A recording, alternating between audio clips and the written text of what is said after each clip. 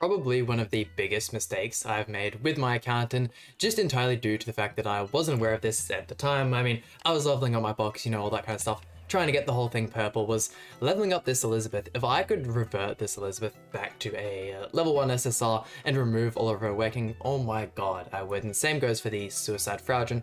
This is an absolutely amazing unit, not only for cheesing top 100, but plenty of the Tower of Trials stages. She is absolutely amazing, and she can clear half of it as long as you have other units in the team that can have their super powerful AoE ultimates. She is insane, and that is entirely due to this passive here. Removes all allies debuff, fully heals their HP, and fills ultimate move gauge orbs by 2 when the hero dies. And other than that, I mean, we're trying to get her CC as low as possible, so going over to the equipment, we have completely removed all of her gear, and then same for the closet. Haven't got anything equipped. We have the Holy Relic there because it doesn't really give her any extra stats, so why not? We'll have it equipped. It'll help out a little bit. The Holy Relic increases all allies' HP related stats by 15%. Actually, would it be better if HP related stats, because that's not going to increase, that's recovery rate and whatnot, which if she dies turn 1, which is what we want, she's not going to have any of that proc anyways. So Lifesteal's there, but she's not going to be attacking. But this is the team we're using today. I'm sure you guys have seen plenty of these suicide teams using the ult gauge from going second, the ult food, and the ultimate from Merlin combined with the 2 when the Elizabeth dies. You instantly get your ultimate, you throw them off, you win, pretty much having some super OP unit. Trader Melee, what a perfect example for that. With the 5/6 ultimate, there isn't much he can't do with it. The only reason I'm using the Meliodas over the Rimuru, don't get me wrong, I do have them both 5/6, is due to the buff removal. And I haven't used Meliodas in a hot minute, but if you guys don't know what the Meliodas does, his first card here inflicts amplified damage equal to 450% of attack on one enemy. His second card inflicts pierce damage equal to 250% of attack on all enemies. The ultimate removes buffs and stances from all enemies, then decreases all stats by 25% for 2 turns. Inflicts cleave damage which does not result in a critical strike, then equal to 554% of attacks. So very strong ultimate. His passive here, every time ally uses a single target attack skill, all of the hero stats are increased by 6% for 3 turns, stacking up to 5 times. If 2 or more single target attack skills are used in a single turn, allies damage taken from enemy decreases by 8%, stacking up to 40. His whole kit is just absolutely insane. Jumping over to the gear, we are rocking the attack crit set. I still need to do the defense pieces on so many of my characters, and then going over to the cosmetics, he is completely maxed out. Apparently we're having a Holy War Fest in the next 2 weeks, and I don't have any cosmetic upgrade materials, so gonna have to save up on those, but this is the team we're using today, and let's jump right into it. And probably the only downfall of this team is that if you are versing a real player, there is a pretty high chance if they have single target cards in their hand, they are not going to go for your Elizabeth, so potentially having and we have had leaks of this, some of the older versions of the Diane, there's one of them that has a taunt turn 1. If we were to have that character have a Holy Relic and maybe be just a little bit more viable, you wouldn't have this character, you know, attacking your other units. As you can see here, we face a bot, we get that one right out the gates, always having Melee on the far left, that way we get his ultimate, and it's as simple as that. There's not really much he can do from this point. The Melee will get the stat decrease. I believe the DM will also get the stat decrease, yeah. And it's as simple as that. There's honestly not a lot to talk about. It's a scummy team, don't get me wrong, but sometimes you have to do what you have to do. We have the Diane ultimate as well. Unfortunately, my Diane's only 2/6, so she's not going to be putting in a crazy amount of work throughout today's video. And when playing top 100, 80 to 90% of your matches are going to be bots anyways, so once again, not the most prideful way of winning these matches, but hey, it's good fun to do from time to time. It was pretty much all we saw when the 4v4 was out, and for good reason. This kind of team in 4v4 is ridiculous. Being able to have that other unit in the front is goddamn broken. With the Elizabeth getting the extra card there, we'll actually get the Melee and the Diane ult, which will be really good. Can't remove it because he hasn't got enough ult gauge, but we have actually got the patch notes for the next update with the Summer Diane. Super excited to have her drop. Super excited to have a character that can give us guaranteed turns, or like guaranteed 3 turns on the Founder Demon raid. It can be a little bit of a struggle sometimes. I've heard that if one person has a Diane and another doesn't, it is a little bit clunky. Probably just due to the fact that people are still getting used to the team, but very excited to have that. It's probably a skip for most people considering we can all do the raids so easily at this point, and I'm pretty sure almost everyone summoned on the brand new Sun God Freya, and he's the best DPS unit for the new raid as well, so you'll it'll be fine if you don't summon for the Diane. She does have the same cosmetics as the Ragnarok Diane, which is very good. Once again, saves pretty much everyone having to buy new cosmetics. I do like the fact that they give us these new characters, but if you were to just simply buff old characters, we wouldn't need to be buying all these cosmetics time and time again. It's one of the main things this game is missing. Once 80–90% of the box is useless, and they release these characters that are good for one activity, but when the activity stops becoming the hardest activity, or when it goes away, the character's kind of just left there to do nothing. And I understand, just like how Fate has CEs, which you only use for the event, and then once the event's gone, there is always a rerun, but it kind of loses its value. Gacha games are going to do that to get your money, but some stat buffs, some sub-stat buffs is all they really need, just to make the characters viable, at least in PvP. They don't have to be good everywhere, just able to withstand some of these other characters. Also surprised to see us getting another Diane so soon, and a summer Diane at that a swimsuit one. All the Diane simps are always eating good in this game. It's even the King Diane simps, the people that, I believe in the new cutscene, there's a whole bunch of stuff between them as well. It's crazy how much Netmarble loves Diane.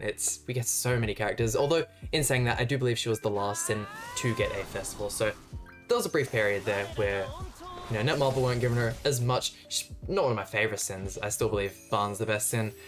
Not killing the Elizabeth right off the bat. This is where things get a little bit tricky. We can attack into the Sariel. I feel like we're going to be fine, especially if we use the AoE afterwards. The lifesteal kicks in after the counter, so Sariel's definitely going to hurt us with that one, but oh, has the evasion food anyway. That's good. Take that hit there, and then the PS card can lifesteal us back to full HP. Hoping he has some extra cards there. I'm surprised that he didn't use any of his king cards. But once again, if the Elizabeth was level 1, she easily would have died to that first attack. We are losing a lot of damage as well due to all of the debuffs from the Sariel Grace, or the Sariel passive, I should say. That's the only thing where King's ultimate is a little bit better than Melee's, is he does have the debuff removal upon use. That's at all levels as well. Absolutely hate it when Netmarble will give these super OP characters extra effects on their ultimate at later levels, because everyone knows they're going to summon for those extra multipliers, all that kind of stuff. Once again, just another way that these developers are good at getting our money, that's for sure. I just had a friend spend near $1,000 on a new character on Fate. Absolutely mind-blowing. I mean, I've spent close to, I think the most amount of money I've ever spent on a character was $700 trying to get the Namek Goku for 350 million downloads on Global. Haven't had to spend that much money on the 7 Deadly Sins Grand Cross because it's a better gacha game and it actually has a pity system. Thank God for that. Yeah, I've definitely spent close to that amount of money.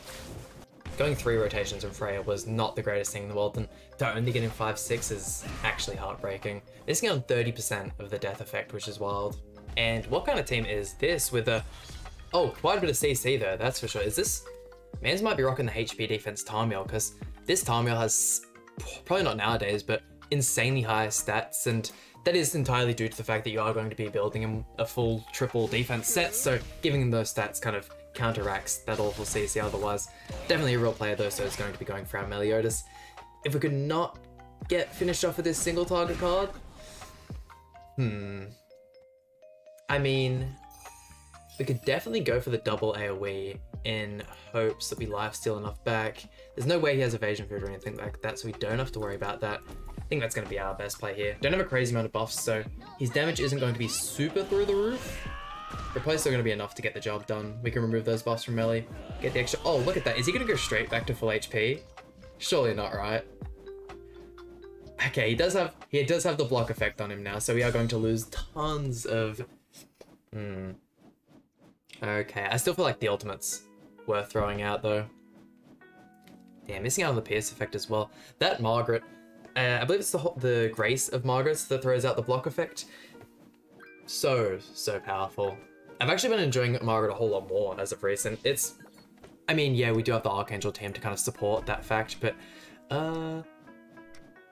remove you, and then we'll kind of just throw these out. Although the Meliodas has the block effect on him, throwing out the single target card will still get the second part of his passive up, which is the Demo Destruction. Although Elizabeth's still in the field and we kind of want her to be gone, oh, I should have gone for an AoE. Surely you just still kill here, right? Is he rocking... He's rocking the red Tarmiel Grace on... You bastard. Oh, how I wish to have a 6-6 Tarmiel. Really hoping they give us the SSR selection event back sometime soon. I mean, maybe for, is it 2.5 year for Global where we're getting the Estarossa Festival, I think, is what everyone's saying at least. Because that would be sick if that would put Tarmiel, even just to put Tarmiel on that banner. I don't necessarily need the SSR selection, however, I'm going to be saving SSR tickets from now on, just for that case. Smart killing the Elizabeth first.